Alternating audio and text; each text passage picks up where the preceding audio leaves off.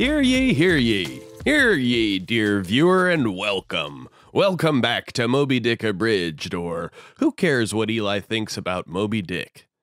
I, as ever, am your host, Eli, who cares what I think, and I'm ever so happy to have you here with me to discuss my favorite book, Moby-Dick. Surely you guessed that, didn't you, dear viewer? Of course you did. Who am I kidding? I should never have doubted you, dear viewer, and I never will again. And if I do, well, we'll cross that bridge when we come to it, old chum. But for now, we return our attention from possible futures to the matter at hand. Chapter 6 of Moby-Dick, The Street. It's another really short one, 2 or 3 pages really, depending on how you figure it. But it accomplishes a good deal in terms of storytelling. If you'll recall, we left Ishmael on Sunday morning after having arrived in New Bedford the night before and going through all the psychological turmoil of waiting to meet Queequeg, then finally meeting him and learning he's a great guy, who Ishmael now trusts deeply. And they've just finished their breakfast and are heading out for a stroll. And with that, dear viewer, we will join them.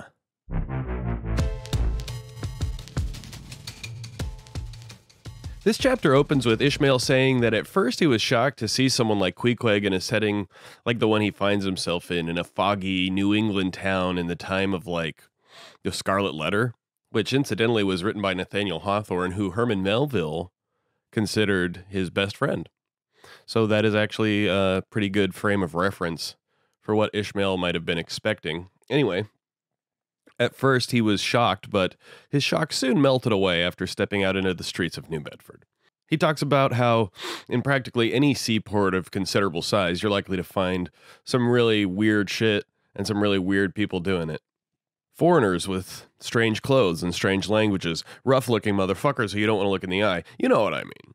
But in most places, these are just sailors.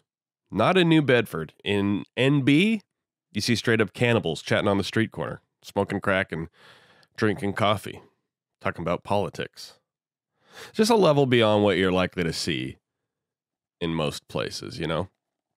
It's not all mean motherfuckers and shrunken heads and shit. There's also all kinds of weirdos from America, too.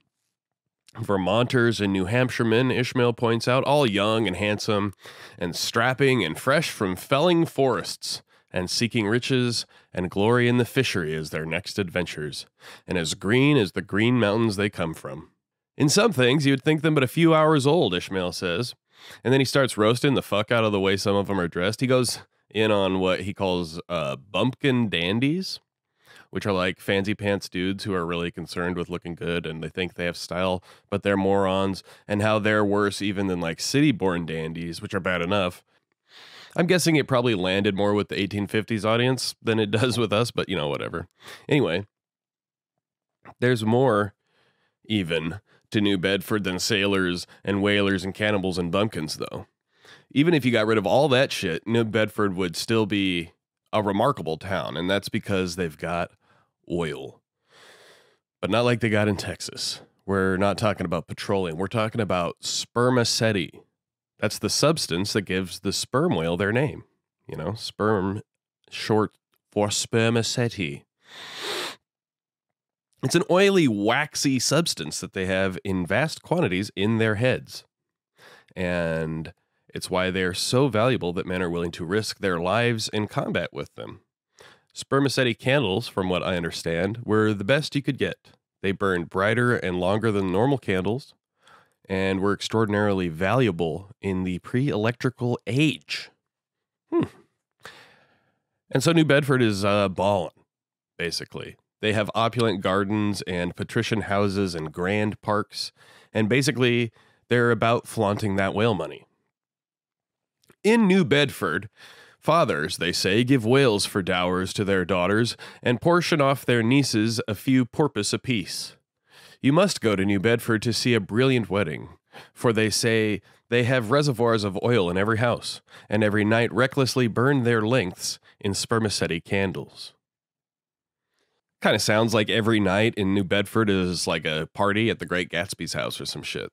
It's like Vegas or Monte Carlo or someplace that's almost like another planet.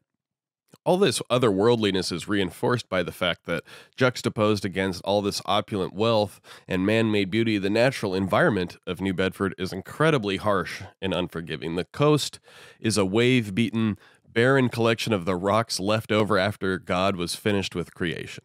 I mean, just remember how destitute the black part of town was, where Ishmael was fumbling around in the dark before he found the Spouter Inn. They weren't burning spermaceti candles in the windows over there. In any case, in the spring, Ishmael says, the horse chestnuts are like candelabras with their blooming blossoms, and in the summer the maples line the streets with greens and golds. The terraces defy the landscape's barrenness with their brightly blooming flowers, and the women are more beautiful than roses, for roses only bloom in the summer. But the carnations of the New Bedford women's cheeks are perennial as sunlight in the seventh heavens. How lovely.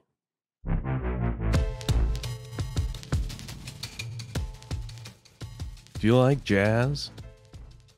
I've never actually seen B movie, which is strange, given that I'm such a big Seinfeld fan.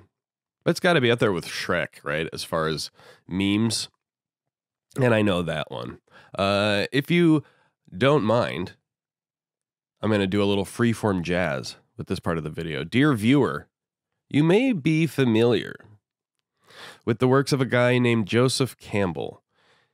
He wrote books about mythology, and probably his most famous book is The Hero with a Thousand Faces, which explains his ideas about how all heroic stories are basically the same story, but with different names and shit, like a Mad Lib or something.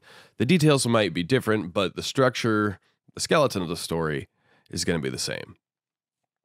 You may, dear viewer, even have heard of the hero's journey, which is what people use to refer to Campbell's ideas as a sort of shorthand. And the formula is evident in tons of really, really famous, culturally significant media even today. Star Wars and Harry Potter, for example, follow the hero's journey pretty much to a T. I'm not really sure that Moby-Dick does, though. Like, at all, really. I mean, there are certain elements of it in there, and this chapter, so far at least, in the book, has been the most dramatic, most noticeable adherent to the formula. Part of the hero's journey is called crossing the threshold, where the hero moves from the familiar world, which they've always known, into someplace unfamiliar, alien, oftentimes sinister, and inhospitable to them. Think of, like, leaving the Shire in Lord of the Rings, Harry Potter going to Hogwarts. That's not exactly sinister and inhospitable, at least all the time, but it is like completely alien to him. Or Luke going to the cantina with Obi-Wan in Star Wars. Let's talk about Star Wars for a second. You remember, Luke Skyhorser, the young stallion, is an orphan with a secret past and a grand destiny. His mother was a queen and a senator in the Galactic Horse Senate, and his father is arguably the greatest user of the horse the Jedi Horster ever produced. But he doesn't know any of that shit. He's been raised by his Uncle Owen, whose name was basically unhorseable, unless I wanted to just call him Uncle Horseman, which, believe me, I did. But alas, we must pace the bit a little bit, which is a horse pun. Get it? Bit? Anyway, he's been raised by his horse Uncle Owen, and now he's come home to his stable, and he's stamping the sand out of his hooves, and he looks around and realizes that the barn's been burned down. You remember this scene. Somewhere in there, he ends up in Moss Horsley, the filthiest, scummiest, flea-bitniest, infestediest, scum-infested, flea-bitten filth hole Obi-Wan Horse-Nobi ever saw, or whatever. You remember the line. And Horse Solo shoots that dude, and then the band is playing that song that they play at the beginning of horse races, like at the Kentucky Derby, and that was the first ever hint of the multiverse that includes Star Wars and Seabiscuit. It's all there. And it's like nothing Luke's ever seen before. And that's sort of like what's going on in this walk Ishmael is taking. He's leaving behind what he's seen before, even when he was getting ready to go sailing in the past. This isn't like all those times. It's certainly not like any of the more prosaic parts of his life. Shit's about to be all new. But horseplay aside, Hold for laughs. Big laugh. One of the ways I think, who cares what I think, by the way, but I think one of the ways Moby Dick deviates from the typical hero's journey is that the characters kind of defy simple classification. We're used to the hero and the protagonist being the same person. We're used to that being the main character. We're used to the villain and the antagonist being the same person. But I don't think these things that we take for granted really apply to Moby Dick. Ishmael is the protagonist of the story in that he's the viewpoint character. He's the one narrating the story to us, so we get it colored with his brush, so to speak. But he's hardly a hero. Captain Ahab is like the main character, ultimately, if you ask me. His decisions are the axis around which the plot revolves, but he's more of a villain than a hero. Moby Dick himself is basically the antagonist of the story in that he's the object of the main character's hatred, as well as the greatest single exterior threat to the crew of the Pequod. But how can an animal be a villain? I don't have an answer to that question, and the horse father is disturbingly silent despite my fervent prayers for clarity, so we'll have to leave it there. Please feel free to let me know what you think about all that shit in the comments. For now, though, dear viewer, I must wrap things up. We've covered Chapter 6, The Street, and next time we will discuss Chapter 7, The Chapel. Until then, dear viewer, thank you for watching Moby Dick Abridged, or who cares what Eli thinks about Moby Dick. I, as always, have been Eli. Who cares what I think, and I hope you'll join me next time. Goodbye.